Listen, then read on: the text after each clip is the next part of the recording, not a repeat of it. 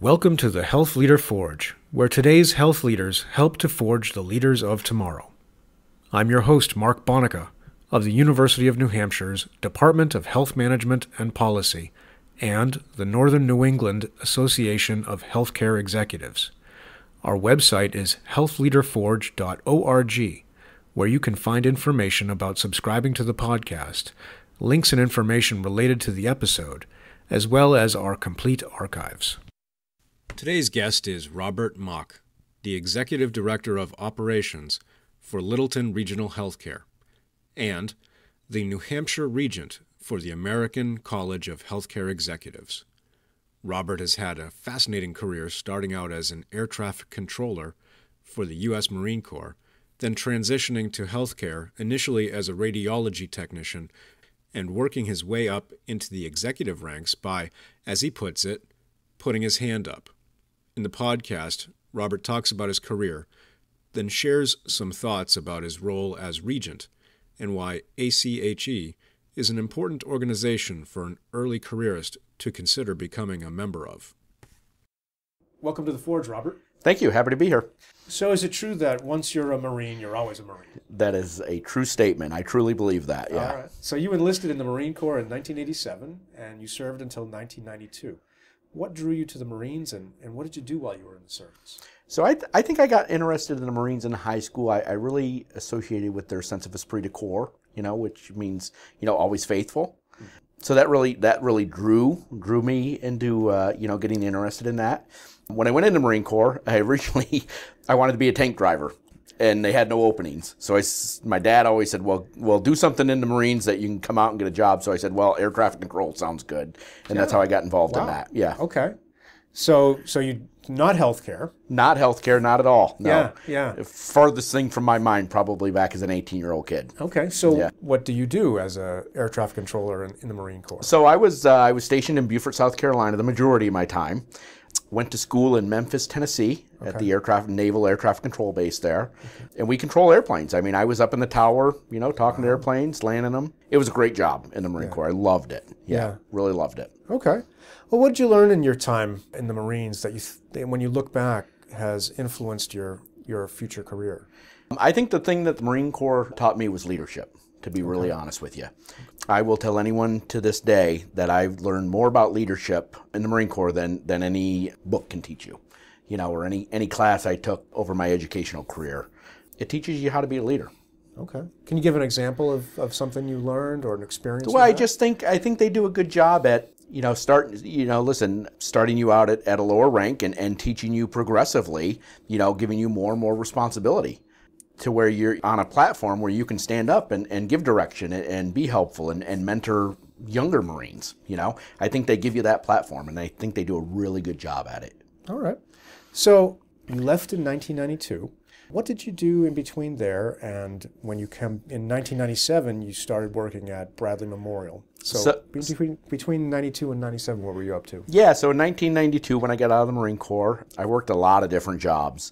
Construction for a while. I worked at a company called ITS, cleaning airplanes down in Fort Lauderdale, Florida. Okay. Moved all over the country, doing odd jobs here and there. I ended up having a GI Bill, after my time in the Marines, so I knew I wanted to continue my education. My wife's family needed some help, so we ended up moving back up into Vermont, where I actually, in 1995, I was sitting down reading the paper, opened the paper, saw that the X-ray school there, that was a hospital-based program, had just graduated a class, and they were looking for applicants for their next class. So I'm like, well, X-ray sounds like a good career. Let's head that way. Yeah. So that's what I did. So 97, I graduated X-ray school. It was a 2-year program. Okay. And after that, we ended up moving down to Cleveland, Tennessee, where Bradley Memorial is. All right. So you actually did your training, was it at Littleton Regional? It was at Rutland, yeah. Okay. It's a hospital-based program, which...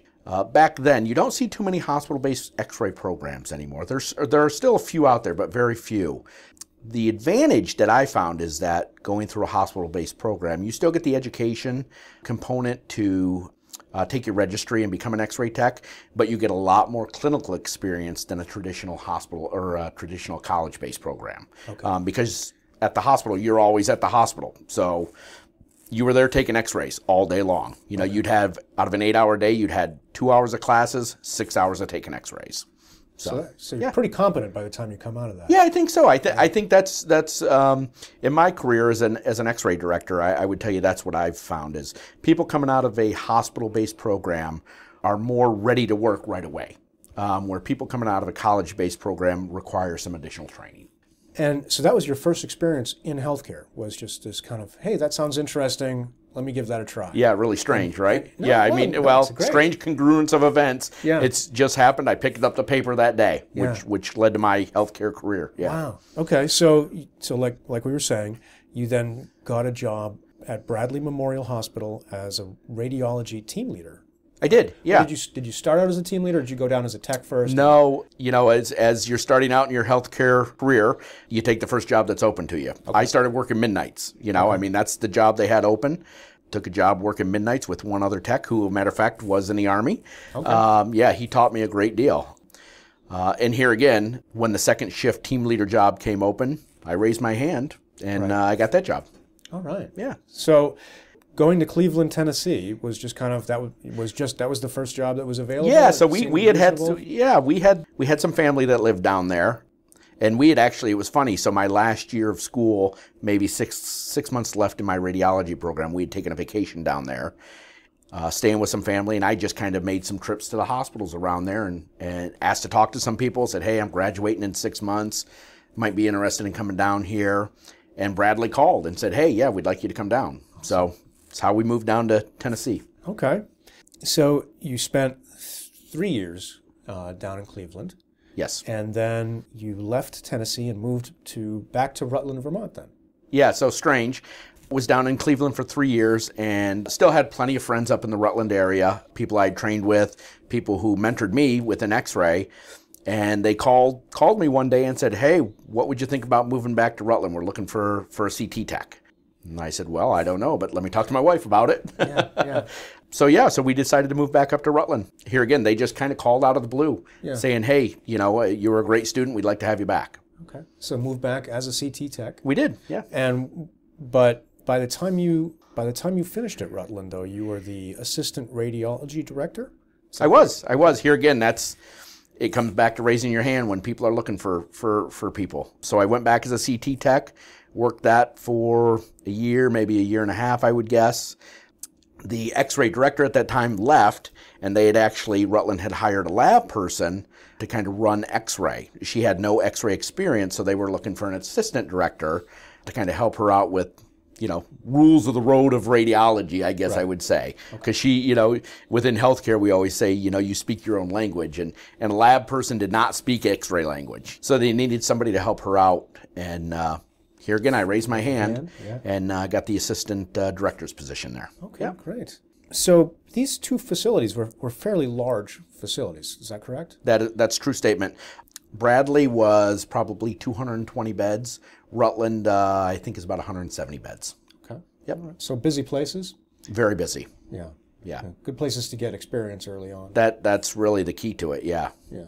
All right. So tell us a little bit about your role as the assistant director at Rutland. What were the kind of responsibilities that you were engaged in on a day-to-day basis? Well, as the assistant director, I was really there to lead the staff, the X-ray staff. They kind of separated roles at Rutland. They had administrative staff within Rutland, which were the secretaries, the transcriptionists, the file room clerks. They reported to one manager, and then all the X-ray techs reported to me. So they kind of separated that role out. I was also in charge of help formulate budgets, capital budgets, timekeeping, a lot of roles. But really managing the X-ray staff of the radiology department was my main responsibility. What kind of leadership challenges do you think you face in the radiology department that might be a little different than, say, other parts of the hospital?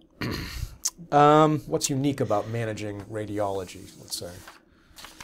That's interesting. I believe people are people, and people want to be treated with respect and dignity, and no matter what part of the organization they're in. The little quirk with radiology is I think of radiology people as the artist of the healthcare continuum, right? So, you are faced with challenging cases. You have to then go take images of somebody's broken bone or something, and I know I need to get 3 views of this particular body part. Now, how am I going to do that when somebody's on a backboard, got a broken arm and a broken leg, but I still got to get these views. So it's kind of about thinking outside the box a lot and going, I know I need to do this. How do I get there? So I think of radiology people as kind of the artists of a healthcare organization, which comes with its own set of challenges because they're free thinkers. Okay. So it attracts a certain kind of it does, of absolutely. Person after Yeah. I mean, radiology people get to play with a lot of fancy toys, which is fun. Yeah. But I always think of people as they're free thinkers, which has its own challenges, right? Right. And getting all of them to march in the same direction. Okay. So during your time at Rutland, you also completed your bachelor's degree in healthcare administration. So this is kind of goes in flow of your formal education is a bit non-traditional. You went straight from high school into the Marine Corps. You did your certificate, and then you finish off your bachelor's degree. It's a pattern I've seen with a lot of folks who kind of do the make some of the choices that you made, like going into the military directly from high school. Why did you decide at that point to earn the degree? Why did you decide, hey, I want to do healthcare administration as my degree? Well, I think it's just a natural progression of getting older, looking down the road and saying, what do I want to do with my life? Now, coming out of the Marines, listen, I was an older than average learner. I think I got out of there when I was 23, and then, the couple years in there. So, it was really just about, I really like working in healthcare. It's about taking care of people. And here again, back as an 18-year-old kid, I would have said never in my wildest dreams, but going to x-ray school, dealing with patients, trying to help them, I found it was my calling. Okay. So this is the point where you really said, this is what I want to do. This is what I want to do. Okay. Back when I decided to go to x-ray school, it was something to do. Mm-hmm. It wasn't, hey, I'm going to do this for the rest of my life maybe, but it was something. And once you get in the field, I said, boy, helping people is really maybe what I was meant to do. Yeah. So I decided, listen, as the assistant director at Rutland, I said, I think this is what I want my career to be. And how do I then move up the ranks? And that comes with education. Yeah. So it was time to go back to school and start learning. Did you have a mentor at this point? Anybody kind of helping you look through okay, I think I want to commit to a future in healthcare. What do I need to do? I will tell you, I not in the healthcare field so much, but I would tell you my wife pushed me to do this. It just so if you want to call my wife a mentor, I'm okay with that. Okay. She was thinking big picture for me at times, instead of saying, listen, you're meant for more than just being an x-ray tech. You have this in you. I can see the fire in you.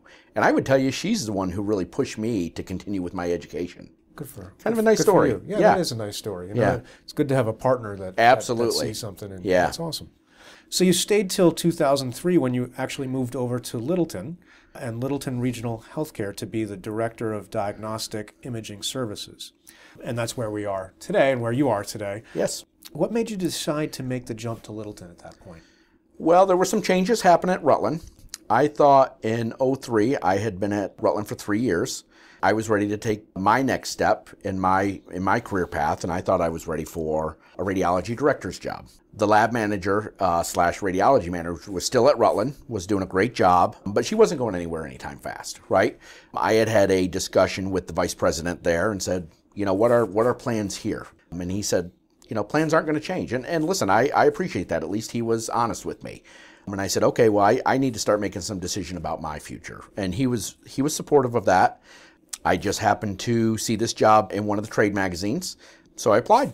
Okay. And I got an interview, and I fell in love with the place. Yeah? Yeah. Okay. So for listeners who are not familiar with New Hampshire, can you give us a quick sketch of Littleton, kind of where it is, what the community's like, and why did you fall in love with it? Sure. So Littleton is in northern New Hampshire, north of the Notch. If you know anything about New Hampshire is kind of separated into the north and south by a mountainous region called the Notch. North of the Notch, the population dwindles. It's not as built up as southern New Hampshire, which has some cities. It's very rural. Littleton has been voted for several years one of the top 10 best towns in the United States. Oh. We fell in love with it from a standpoint, It's a great place to raise kids. All my kids were younger in elementary school at the time, and when we came and visited on our first interview, my wife and I, we fell in love with it. And the school systems were fabulous, and I was given some autonomy to run the radiology department the way I wanted it. Okay, So, which is important. Right. absolutely. Yeah. When I met with the CEO, one thing that really sold me on this place is he said, listen, it's your department. You run it the way you want it to. The only thing I ask is you don't let me get hit over the head without knowing it's coming. Sold me right there. Now, was that Mr. West? No, that was actually Chip Holmes, who was the CEO at that time. Okay. He's now with QHR up in Maine. But when he said that, I said, that's what I'm looking for. Let me run the boat. Let me do what I know is right, and you won't be sorry. And that's all you can ask for, is give me an opportunity. And he gave me that opportunity. Okay, great. So give us a quick comparison between Rutland Regional and Littleton Regional, kind of beds, service lines, satellite clinics, and so forth. How does, and follow on to that, how does Littleton's location affect the operation of the hospital? Sure. So Rutland is much larger than Littleton. Rutland was, like I said, I think 170 beds. Littleton is a critical access hospital, which by terms means it's a 25-bed hospital. Inpatient unit. We actually have quite a robust outpatient service here at Littleton. We do less exams than Rutland did, but busy for our community at least. We're a smaller community than Rutland, but here again, we have a thriving organization here. Okay. You have a fairly robust set of services. We walked around the hospital earlier and we were looking at all the outpatient activity that you have here. Yep. So first question here is does Littleton employ its providers? What's the relationship between the providers that are working here and the hospital? Right, so we do employ a fair amount of our providers, but we also have providers we don't employ. I think something that our current CEO, Mr. West, has been very open to is that when we're recruiting a provider or a subspecialty, we're open to anything that provider might want. So do they want to be an employee of the hospital? Do they want to be out on their own? Or would they like some mismatch of that agreement? We're open to anything. I think that's just about, recruitment, getting the right specialties in here for our area, and partnering with physicians so that it's a win-win for the hospital organization and the physician. So we do employ quite a bit of them. We do have physicians that we don't employ, but I think overall we have a great partnership with our employed physicians and our non-employed physicians. Okay. What is the trend that you see in terms of the relationship between physicians and hospitals and employment or not employment? Yeah, I think more and more physicians are asking to be employed by organizations. I think physicians go to school because they want to treat patients and help people.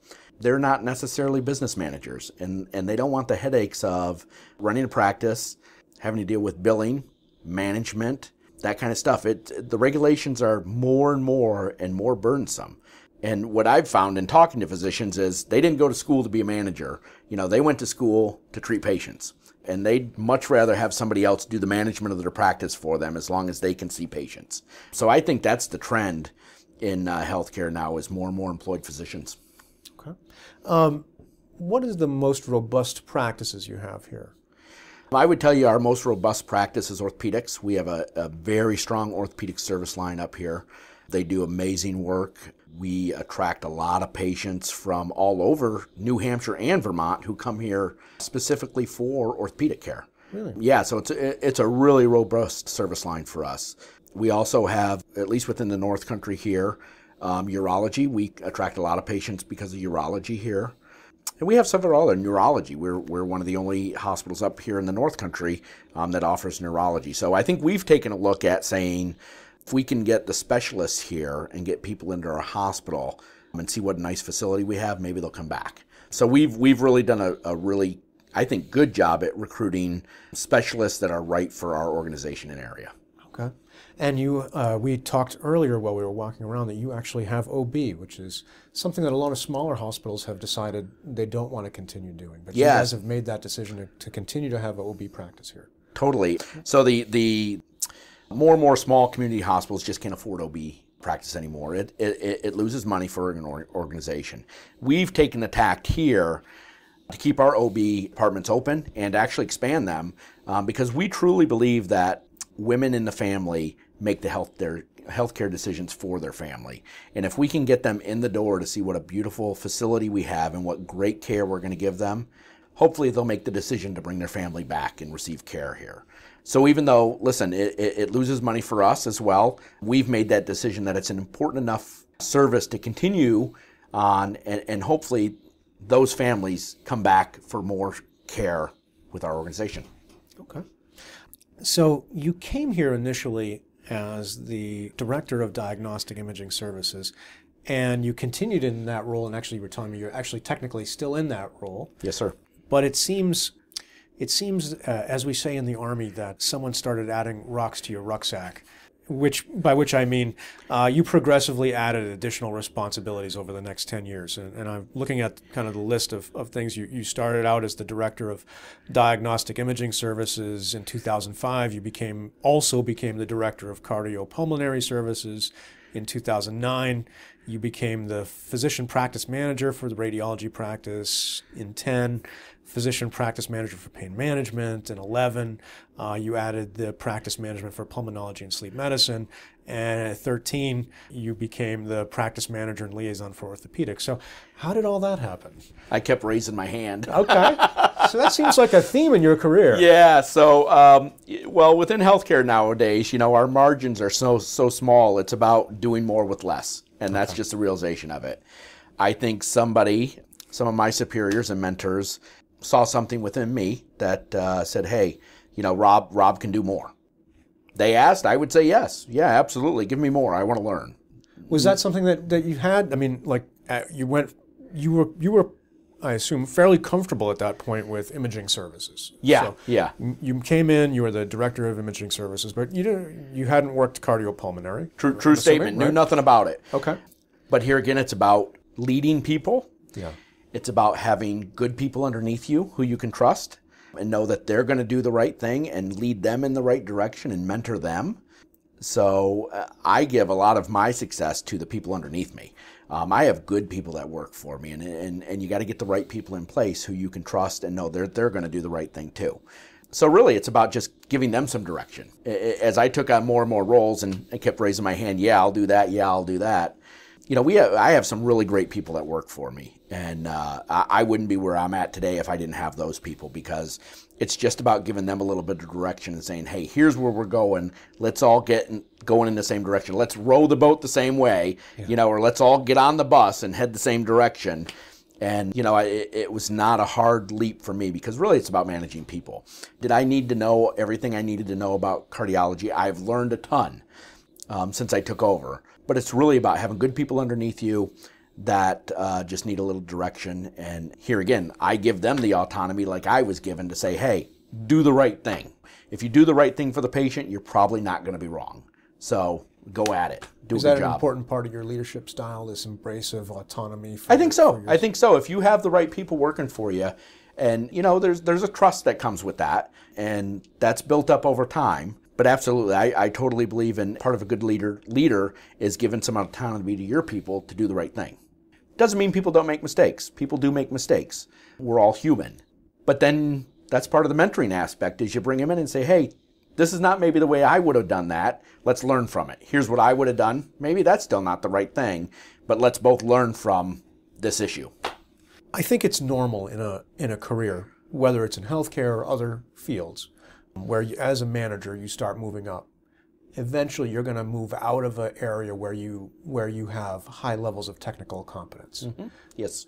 And you're going to have to start engaging with fields that you are not an expert in, and you will never be an expert in if you want to keep moving up in management. Yep. So what advice would you give to people who are kind of ready to make that jump? How you talked about, giving people autonomy and so forth, but what did you do? So the day one that you were handed cardiopulmonary, or you became the physician practice manager, how did you start approaching that, saying, I'm never going to be the expert? Right. So how did you deal with that? Right. I think, so anytime I've ever taken over a different service line, up till today even, if I'm given another challenge, I go meet with that whole team. I'll meet with the manager first, or the director, kind of give them my outlook on life and healthcare. But I also meet with their whole team. I have departments that have 40 people in them, and I pull them all together and I have my talk with them. And my talk kind of goes something like this. I'm a strong believer in integrity. And integrity to me means you do the right thing, and you do the right thing even when nobody's looking. And the other thing is I tell them I will always be honest with them, no matter what. As part of that commitment that I'm making to my employees to be honest, they also have to realize that I'm in a position I'm going to know some things that they can't know. And they have to be able to take the words, I may know, but I can't tell you. Or that's an area we can't go. So that's kind of my talk to my employees, every single one of my employees, is that I truly believe in integrity, and I will always be honest with you. And if I think you can start from that point as a leader, a lot of things come easy because the book's open. So from that standpoint, if you can make that commitment between two people or me and my team of individuals, it's a good starting spot. Okay. Yeah. So you're not in 2005, you were not the expert in cardiopulmonary and so Right. forth. How do you start, we're talking about leadership, so how do you set the direction for a organization where you're not the expert in the field? I think you rely on your people, and I think you go spend time with your people. Definitely not an expert by no means with cardiopulmonary or any of the service lines I have right now, but you go spend time with your people. I spent hours and hours and hours and days upon days upon days just sitting in cardiac lab observing and seeing what they did on a daily basis. I think part of the thing that's made me successful in my role today is that I came from a clinical background. Okay. So, for lack of a better term, I have some street cred, Right. Which a lot of administrators do not have. They like don't. Myself, they don't. I don't think necessarily you have to, but I think you do need to keep an open mind and say, listen, I don't know everything. I'm never going to know as much as you, and that's okay. I'm here to help you. It's about some servant leadership. Okay. I'm here to help you. You come to me when you got a problem. You come to me when you need some direction. We can talk about anything, whether it's work-related or in your personal life. You need some help. That's what I'm here for. So I think it's about getting to know your people, getting to know what they do, knowing that you're not ever going to be the expert. But you know what? In the end, we all put our pants on the same way. Right. And what are we here for? We're here to take care of patients. And if we can start from that perspective to say we're here to take great care of patients, we're really starting off on a good foot. And things after that, they get easier. Yeah. Yeah. Obviously, you've been successful because the leadership kept recognizing that, hey, Robert's doing something right, because they kept adding those rocks to your rucksack. Right. But as you add these kinds of additional responsibilities, mm-hmm.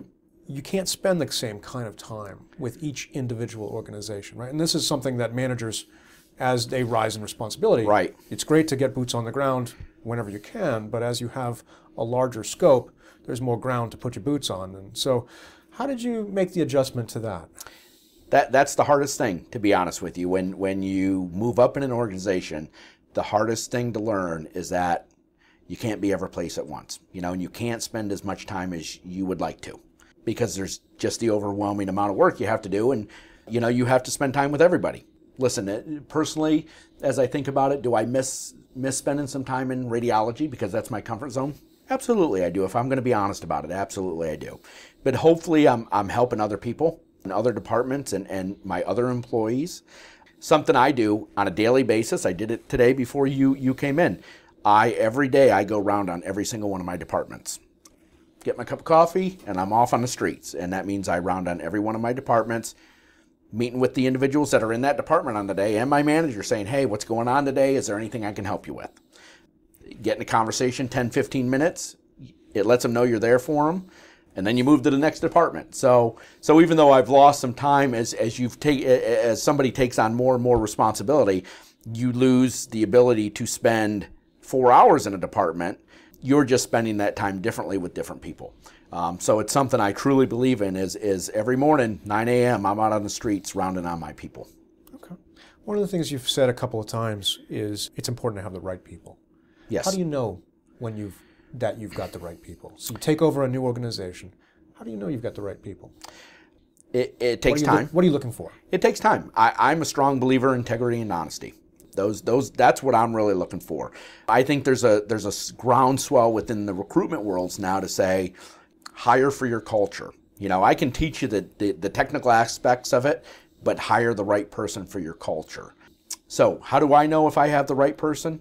It takes time. It takes time in observing them and seeing how they're treating their employees, see how they're dealing with administration.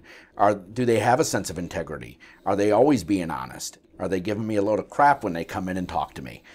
So it does take time. It does take time. And listen, there are people you find that are not right. And you need to move them out of leadership roles. Maybe they're just not a good leader. Maybe they're a great employee, but maybe they're just not a good leader. Not everybody can be a great leader, and that's okay. The world needs Indians as well as chiefs, right?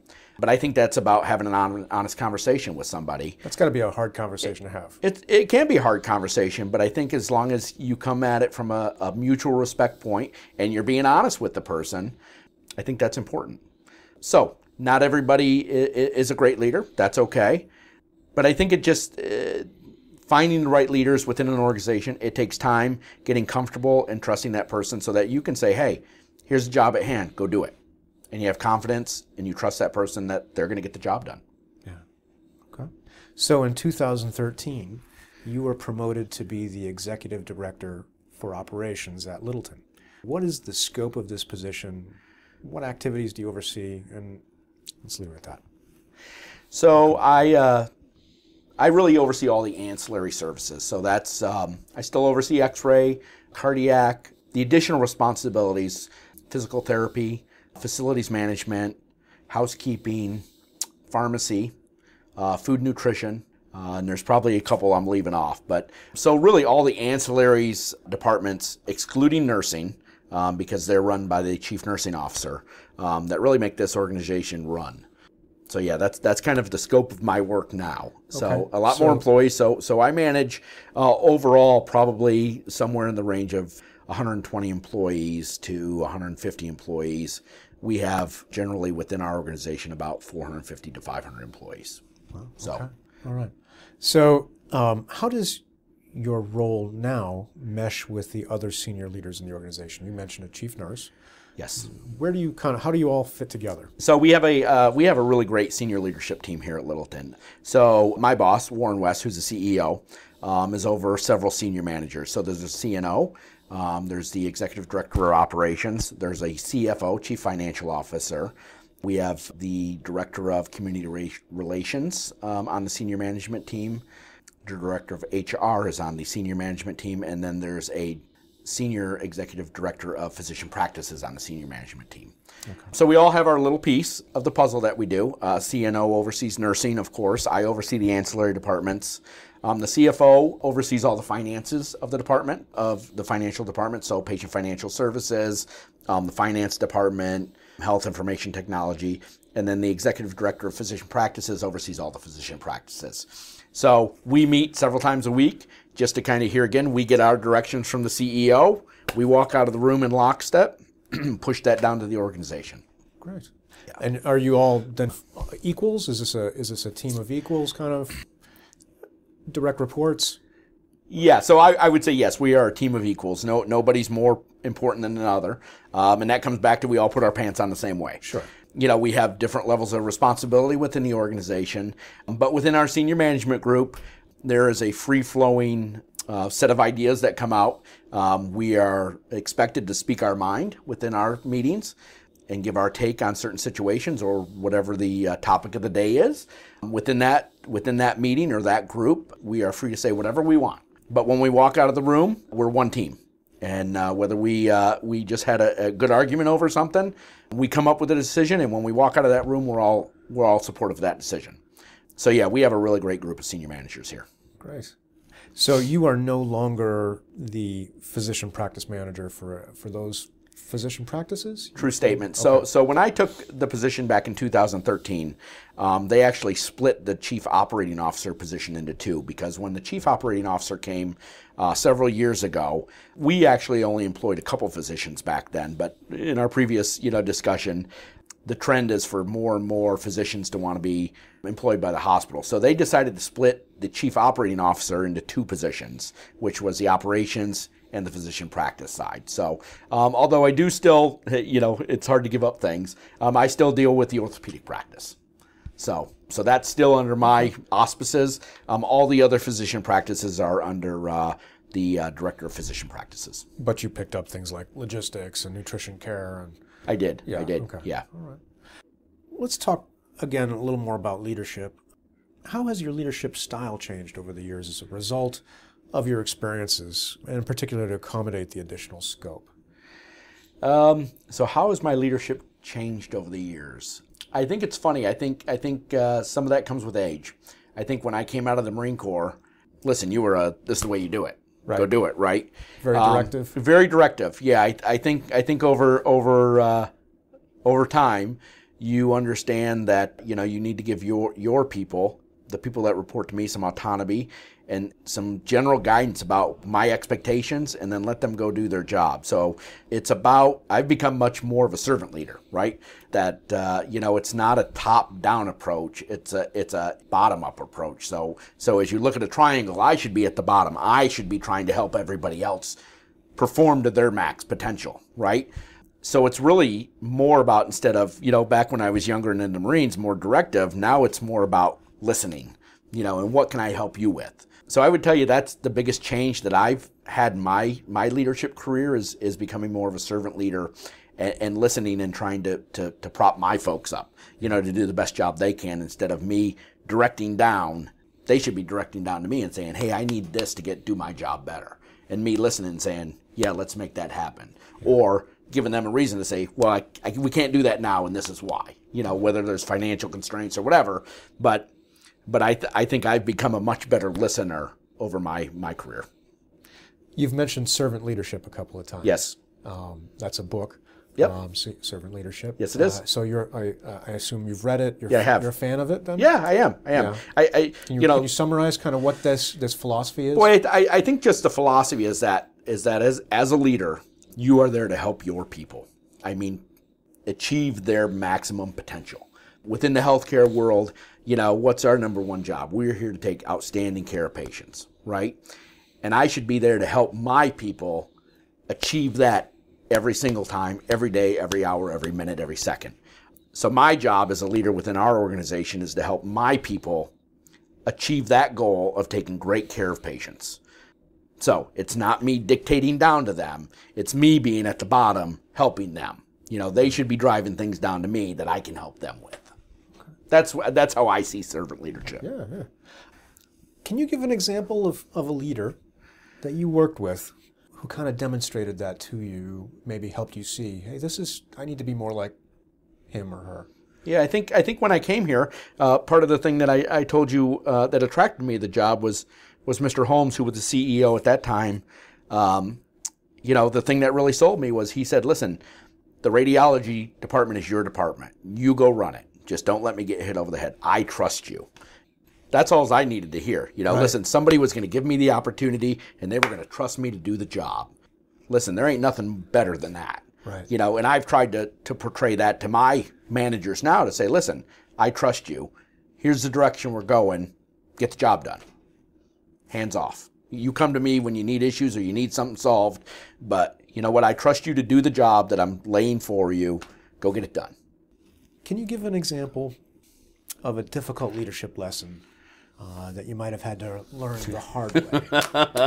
What did you learn from it? Yeah, so this was back when I was only the radiology director. I might have been in charge of cardiopulmonary at that time. There was a situation where I was down having lunch one day, and there was a code blue pediatric called within the X-ray department. Now, code blue is basically cardiac arrest within the hospital, and it was in my department. So I flipped out right away. I'm like, oh my God, what's going on up in X-ray? So I ran from the lunchroom to the X-ray department, totally out of breath. I run in the room, ready to help, and there they are doing CPR on a mannequin. I lost it. I totally flipped out. I used a lot of profanity words because here again, my adrenaline was pumping and I had no idea they were going to do a mock code blue drill within my department. What did I learn from that? One, keep your cool, have some tact.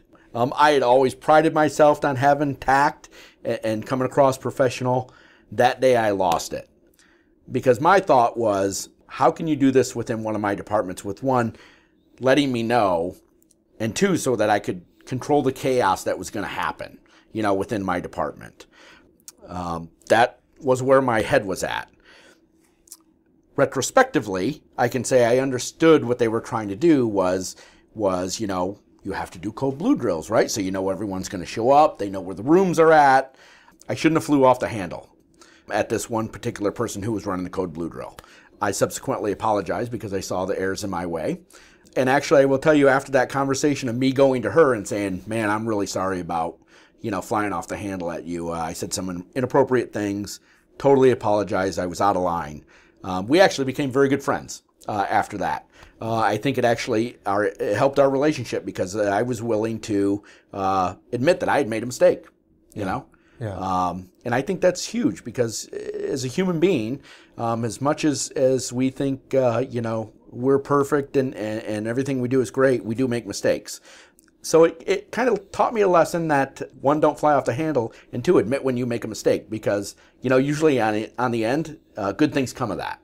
And me and this other person, it broke down some barriers that were within our relationship, and we actually had a much better relationship after I actually went and apologized and said, hey, I was in the wrong. So, Nice. yeah, Good. Lesson learned. Yeah. Can you give me an example of a leadership challenge that you're particularly proud of having met? Boy, a challenge I'm proud of. There's a lot I'm proud of. I think that, in my current position today, I would tell you I'm not one to take the credit for things, so that's kind of hard for me. But I am proud of the work that all of my people do. I think they are extremely hardworking, from the environmental staff to the pharmacists, to some of the physicians I have. We really do great work here. I don't take the credit for that. They get the credit for that because they're the ones doing the work on the front lines. I'm only here to help them out in times of need and to give them a little bit of direction. But besides that, they're the ones doing the hard work. So to sit there and say there's something I'm proud of, I'm proud of my people because they do amazing things on a daily basis that they don't even realize sometimes. And that's part of our job too, is to say, you were amazing today. Because it is something just out of the blue for them that they wouldn't even think about. As far as somebody going out, and one of my facilities guys going out and giving a jump start to a dead car, in the middle of winter, when it's 30 below up here. Right. That's amazing. Yeah. Just to not even think about it. Say, oh yeah, I'll come give you a jump, or from simply helping a patient get up the hallway. So they do amazing things every day. And that's what I'm proud of, is that my people do amazing things on a daily basis. And it's just common hat for them. That's cool. Yeah. You mentioned organizational culture and hiring for your culture. Yes. What is organizational culture and why is it important? I think each organization has a culture that they want to portray within their four walls. I think our organizational culture here at Littleton is around helping, around having some integrity, and treating each patient, and our CEO says this, treat each patient like they were your mother here. And how would you want your mother to be treated? And if you can keep that in your head and do what you would want for your mother, we're in a pretty good spot. So I think it's about being open and honest with people. I think that's what we try and portray as our culture here. And we try and hire people who are honest and open, willing to change at times. And here again, treat each patient like they were your mother. And would you want the best care for your mom? Absolutely. So that person in that bed is somebody's mother, or somebody's father. Treat them just like they were your own mother or father. And we're going to be in a pretty good spot. How do you think leaders go about shaping organizational culture? What does it take to get the kind of culture you want? So I think you got to live it. You got to live it. Okay.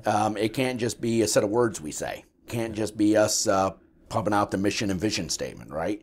As a leader, you have to live that. You have to live your culture. You have to go out there and be willing to show it. I round on patients every day. Which means you actually go and talk to the I do, patients. absolutely. Every day I try, in whatever department I'm in, if there's a patient sitting there, whether it's in the lab waiting to get blood drawn, in the x-ray department getting an x-ray, or I'm down on the nursing floor and somebody's laying in a bed watching TV, I may just walk in and say, hey, how are we treating you today? Is everything going okay? Is there anything we can help you with? Any questions? So as a leader, and something I expect of our leaders is that you live that culture. You know, it just can't be a set of words that you're spewing out there. It's not do as I say, it's do as I do. And if we as leaders aren't willing to live that, how do we expect our employees to live that? So here again, I do that on a daily basis. And I let my staff see that. So if they see me doing it, they sure the heck can do it too. That's great. Yeah. So we talked a little bit about mentorship earlier. You said you had a great partnership with your wife, and she's been very encouraging to you. Do you have any mentors since you've been here at Littleton, or prior to coming through? Yeah, I think I would tell you I look at Mr. West, who's the CEO of this organization, as a really great mentor. He's pushed me forward in my career. He's challenged me appropriately on things. He has driven me to a level to the position I'm at now. I mean, even though he'll tell you, my God, I can't believe I hired him for the job. I think he really, you know, him and I have a great relationship. And if he's not teasing me, I know he's really mad at me. Oh, okay. So, you know, he's pushed me to take on more and more responsibility within the organization. And he really believes in servant leadership and treating patients as if they were your mother or father.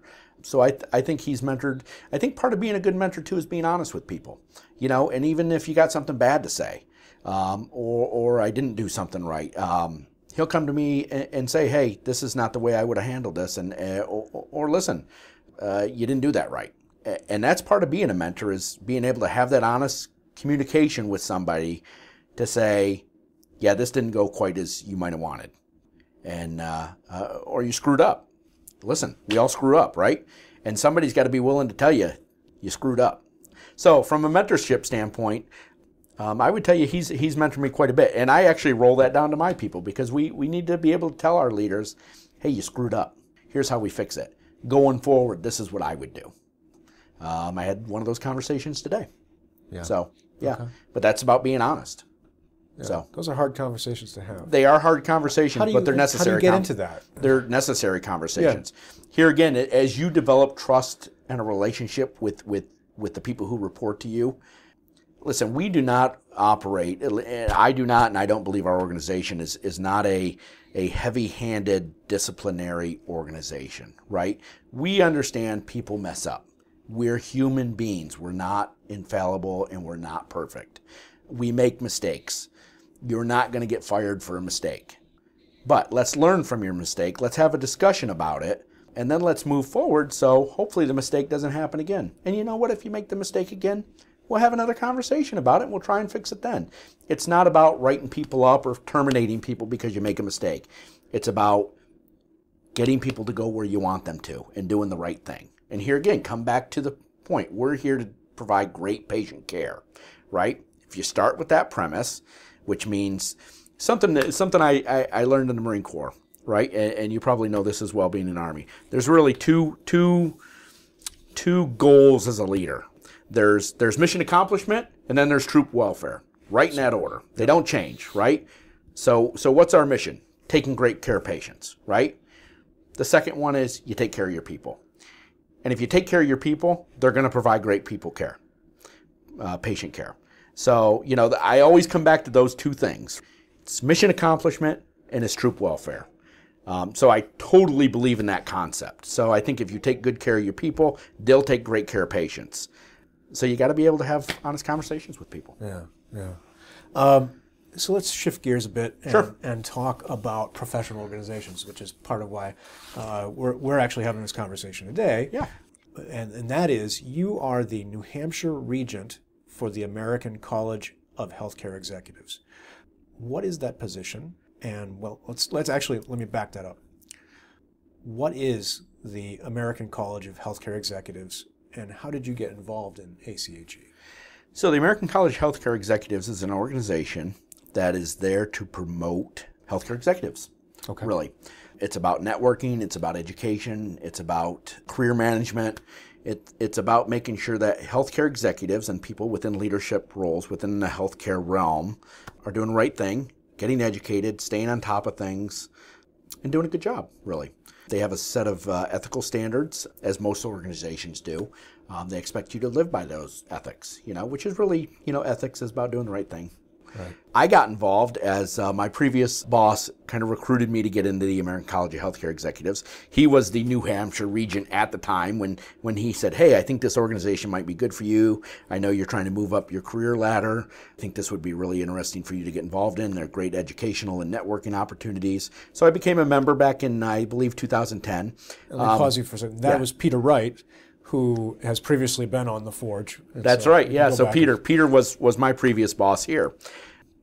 So he was the New Hampshire Regent. So I got involved. I was doing my master's program at that time too. So when he was getting ready to exit as his 3-year term as the Regent, he recruited me to run for the New Hampshire Regent, which I did. I was elected by the New Hampshire members, and that's how I kind of became the Regent. So what does the Regent do? Well, I think the Regent is there for our New Hampshire members as a sounding board and conduit to the National American College of Healthcare Executives. Okay. So they drive some policy, education. What do we want the National Congress to be looking at for us? So I'm kind of that conduit. I reach out to the members. They email me. I get phone calls from them saying, hey, I'm really interested in this. Could you bring this back? Or how do I do this? Or, and here again, it's about mentoring some people. I get plenty of emails going, hey, what do you think about this? Or what do you think about that? Or maybe I'm thinking about going down this road to just some policy things. People are asking for career advice. Career advice. How do I get to a senior management level? Which then I can point them to the podcast. There you go.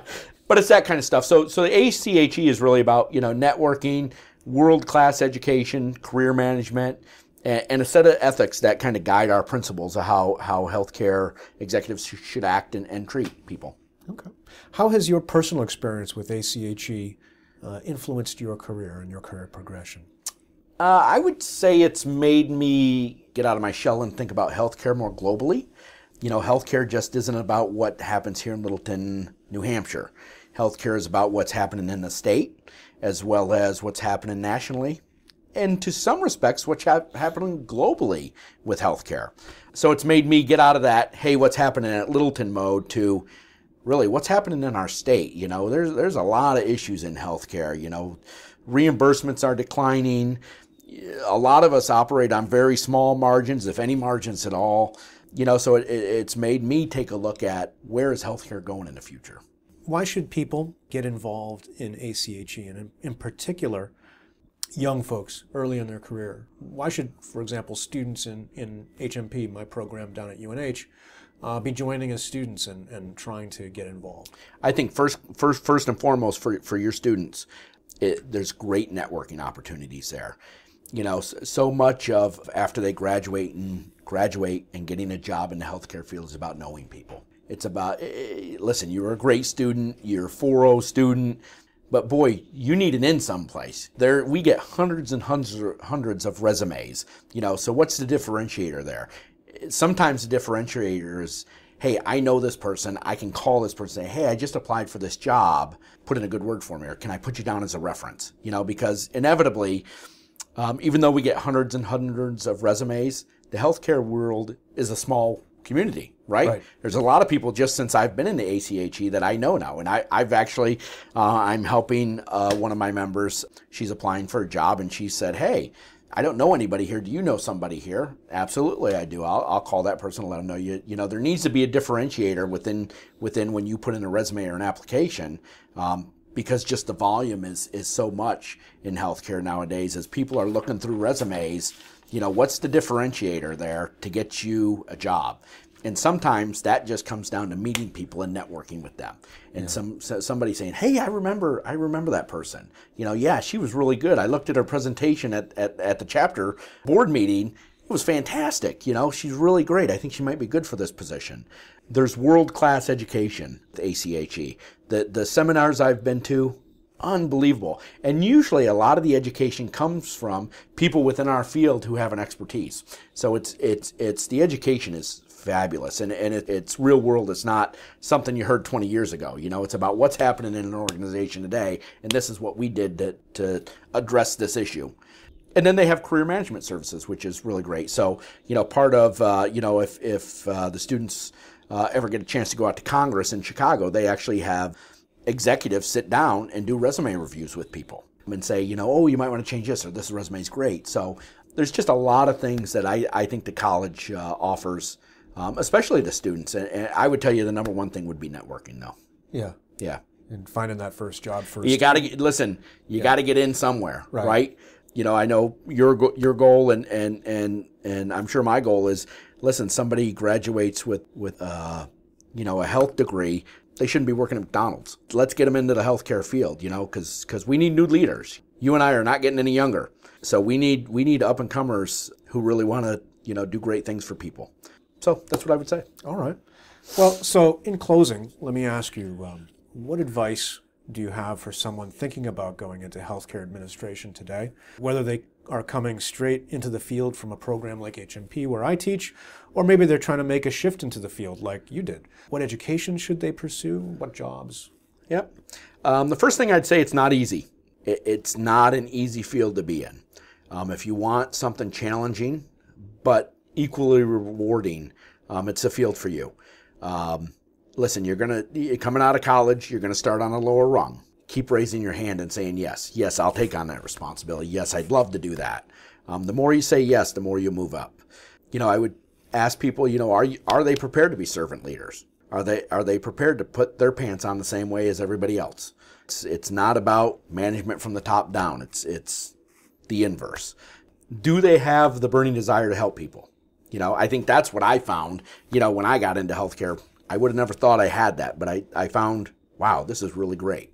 I can make a difference. Do they have that I want to make a difference attitude? And then start small. The first step is getting into an organization. So don't think you're going to come out of school and you're going to be the CEO. Start small. You have to get into some place that's willing to take a chance on you, and then show them that you've got the wherewithal to do bigger and better things. So, part of my thing is I didn't, when I did my master's, I didn't do an MHA, I did an MBA. Okay. Why'd you make that choice? I thought, listen, if anything ever changes and the way healthcare was going back then, I better be prepared for other things just in case. You never know what's going to come around the corner, right? So keep your mind open. There's a lot of jobs out there in healthcare. It's not just about hospitals. There's a ton of different jobs out there in healthcare. So, keep your mind open. Let me follow up with one last question. Yeah. And it occurred to me as you were talking. You've worked at mid-sized, large bedded facilities. Yep. As well as a critical access hospital here. What's the benefit in terms of career development at being at each of those? And we were talking before we started the interview that a lot of my students go to places like Mass General, huge. Right. Children's, huge. Yep. These great big facilities. What would you sell a place like Littleton or a smaller facility, maybe a community hospital? Right. What would be the benefit of going there instead? Yeah, I think part of the draw to that I've drawn to smaller community hospitals is, one, you get to know everybody. Two, hospitals or healthcare organizations, I think we talked about this earlier, it's do more with less. So I think the opportunities can almost be greater in a smaller hospital because they're always looking for somebody else to do something else. So I go back to when I started my x-ray career. I went to a small 14-bed hospital to start with, which, right before Bradley, I only worked there for a little bit. But it was a small hospital. I got to learn to do ultrasound and CAT scan because that's what you had to do to survive. So at a small community hospital, it's all about doing, I hate to say doing more with less, but it's about who can do more and wants that opportunity. Right? So sometimes I think the opportunities are actually greater if you can show that, hey, I want to do more. You just, here again, I come back to you just got to keep raising your hand saying, yeah, I'd love to take that on. Because the more you show and people get to know you and trust you, the more they will put on your plate and you will move up in the organization. So that's what I think about community hospitals. I think it's more of a family sense in a smaller organization. I'm a big believer in we take care of our family here. And I think most of our leadership team believes that as well. That every member of our organization, the 450, 500 employees we have, are a member of our Littleton Regional Healthcare family. and we would go above and beyond for those people. And I think by knowing those people personally on a name basis gives you more opportunity, and it makes you feel a sense of community and family. So that's great. Thank you so much for taking the time to talk with me today. Thank you. All right. It's been my pleasure. You've been listening to the Health Leader Forge, a joint production of the College of Health and Human Services at the University of New Hampshire and the Northern New England Association of Healthcare Executives. Please go to our website, healthleaderforge.org, for more information or to leave comments about today's podcast. Look for Health Leader Forge podcasts on iTunes, Stitcher, SoundCloud, and other podcast distribution sites. Thanks for being a part of the Health Leader Forge community, and we'll talk with you again in about 2 weeks.